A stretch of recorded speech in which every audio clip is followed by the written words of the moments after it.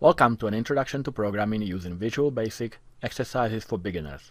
In this exercise, we are going to create a unit price calculator.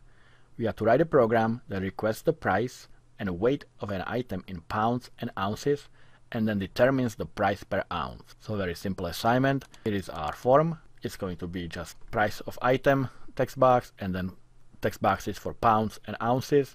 We'll click the button and we will display the price per ounce in another text box. So I'm in Visual Studio 2015. I have my form already ready. So I'll double click the button and go to the button click event and declare a few variables. The first one can be the price. The next one the price per ounce. So the first one is the price of the item that the user enters, and price per ounce is the result of the calculation. So this is going to be double. And then we'll need the pounds and ounces, and those can be integer because we are splitting the weight between pounds and ounces.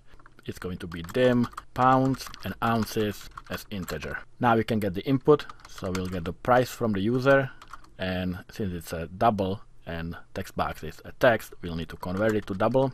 So cdbl, and we will convert the text from the text price of item dot text. The next one is the pounds, and that one is an integer, so it's going to be c integer, and it's the txt pounds dot text, and we'll get the ounces, and it will equal c int from the txt ounces dot text. Now to calculate the price per ounce, we need to convert the weight, both pounds and the ounces, into just ounces, and there's 16 ounces in a pound.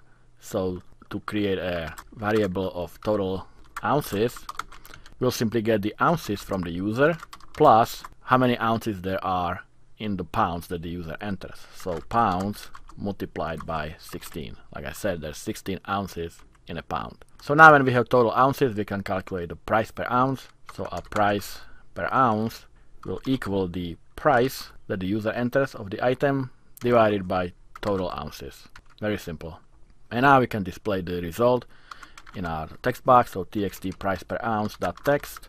And since it's a price, in other words dollars, we'll convert it to currency. So it's going to be price per pounds dot to string, converted to currency with 2 decimal places. So let's run it. Alright, so the assignment give us an example of 25.5 as the price of item, or 25.50, and the weight is 1 pound and 9 ounces. And we should get 1.02 price per ounce. So let's see, and here it is 1.02, and it's formatted as dollars, so it's working correctly. So I hope you liked it, and I'll see you